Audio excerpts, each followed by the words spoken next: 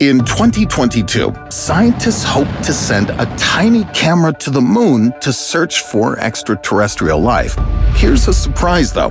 While the new James Webb Space Telescope will be exploring distant exoplanets, the LOUPE mission's lens will be taking pictures of Earth. Is this a joke? Not at all.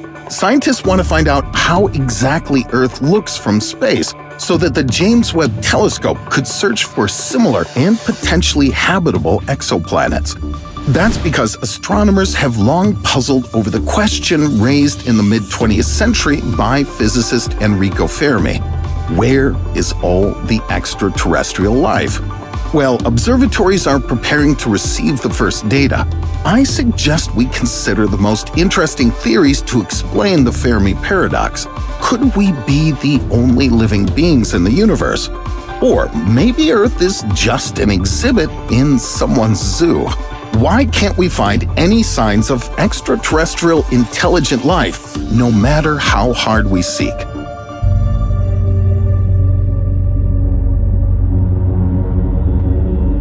What if immense space beyond Earth is totally dead? Maybe it really is, and we just don't know the exact recipe for the beginning of life. The James Webb Telescope will be looking for rocky planets like Earth in habitable zones around stars where water can exist in a liquid state. But that's not enough. It's believed there's another indispensable condition for the emergence of life, and that's volcanoes that enrich a planet with organic substances. And there also must be a magnetic field to protect it from stellar winds carrying charged particles. Besides, let's not forget about a big moon. We need it to cause tides and stir this organic soup. Moreover, a star system where life might potentially begin must lie away from a galactic nucleus and regions where supernovas occasionally explode. But even that won't be enough. I strongly suspect the recipe for the beginning of life requires hundreds of other ingredients. In the entire endless universe, the right combination of them could possibly end up in the same pot only once, and create Earth, an absolutely exceptional place in this regard. However, a lot of scientists don't like its uniqueness, and it also kind of makes us bear too much responsibility. If we accidentally destroy all life on the planet, that's going to be some truly epic fail. Although there's another theory to explain the Fermi paradox, which doesn't suggest chronic loneliness. What if there is life in space, but it's just not intelligent? This idea was proposed back in the 90s by economist Robin Hanson. He tried to prove that our humanity could be unique and came up with a concept he called the Great Filter. Let's imagine that life appeared only on 4 of around 300 million rocky planets existing in our galaxy. That's still too few.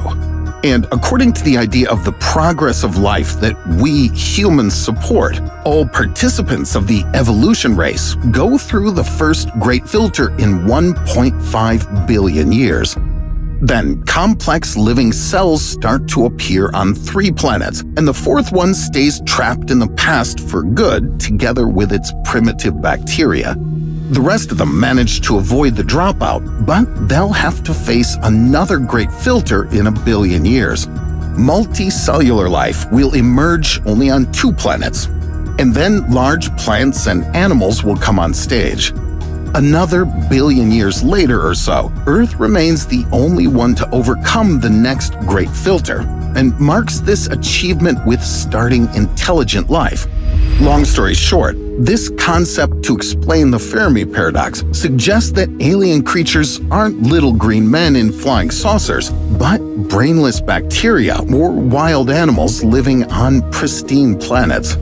In fact, that's what scientists developed the LOUPE project and the James Webb Telescope for, to find telltale signs of such life.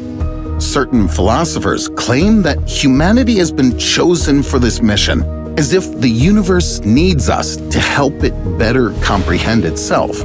But the chosen ones are currently a package deal. Am I right, Lana Wachowski? And this non-uniqueness of humankind paves the way for the most intriguing and frightening solutions to the Fermi paradox. What if there are a lot of intelligent creatures across the vast space, but they just haven't found the way to go up and explore it? To build rockets capable of entering orbit and reaching the moon, we needed significant technological breakthroughs and heavy resource consumption. But if the Earth, let's say, became 2 or 3 times bigger, even our top-notch rockets wouldn't break out of its gravity. And the large majority of rocky exoplanets that we know of belong to this exact type of massive super-Earths. In places like that, intelligent beings would have to give up their dreams of reaching space, at least until they invent anti-gravity devices. And that's not the only obstacle they may face. Scientists assume that conditions for comfortable life may be found on planets with warm oceans hidden under thick ice crusts. And this ice will effectively shield the intelligent creatures not only from space radiation, but also from entering outer space. That's because to do so, they'll need some unthinkable hybrid of a submarine, an auger, and a rocket. But even if another civilization lives in the same conditions as humans, it could be destroyed by a nuclear war, a collision with a giant asteroid, or another catastrophe. These are sort of great filters also, and there's no guarantee that we can survive them ourselves. In the end, alien nations may abandon the idea of space colonization because they want to watch Netflix and chill instead of flying anywhere, especially if they were the ones to invent a perfect virtual reality. Maybe we'll also give up this expensive hassle of exploring outer space. Even the James Webb Telescope is unlikely to find these homebodies lounging around thousands of light years away. However, even our best telescopes can miss advanced civilizations that could have already populated dozens of star systems. And this variant is possible in case the scariest solutions to the Fermi paradox turn out to be true. What if there are lots of intelligent aliens up in space and we just don't see them? After all, what made us think that another form of life must develop just like it did on Earth and undergo the same great filters? Signs of alien creatures might be everywhere, and only our prejudices stop us from seeing them. According to one of the latest scientific assessments, right at this moment, our Milky Way could possibly be inhabited by 36 alien civilizations. Some of them might even be exploring star systems not far away from Earth, and we don't even notice it. Perhaps some highly developed extraterrestrial beings have long known everything about people and are watching us on the screens that they've installed all around Earth. Maybe that's what doesn't let us spot aliens, but allows them to see us pretty well. Like we're in a cage in a zoo. If we do this to some clever animals, why can't other creatures do this to us? Maybe we're characters of their favorite space show, and that's not the most pessimistic hypothesis. Our galaxy could be not a comfy zoo, but rather a dark forest full of ambush predators. None of the civilizations knows what to expect from the others, so each of them sticks to the most reasonable tactics, hiding in the bushes. But if any of them dares to come out, it'll be immediately exterminated by the first opponent that notices this public appearance and sees it as a threat.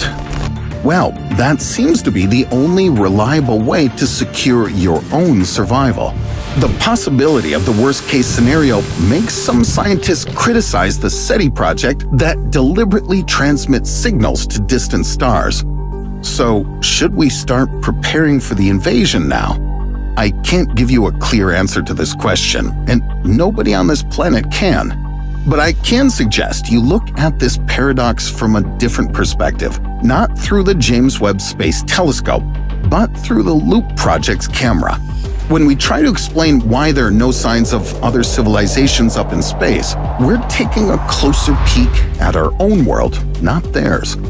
Will we destroy Earth by a human-made great filter? Will we give up space travel for the sake of lying on the couch and having fun? And what are we going to do if we meet friendly and vulnerable alien beings? I mean, there's a good chance that we're the only intelligent creatures for millions of light years around. So, do you think we'll be a good or bad role model for the entire universe?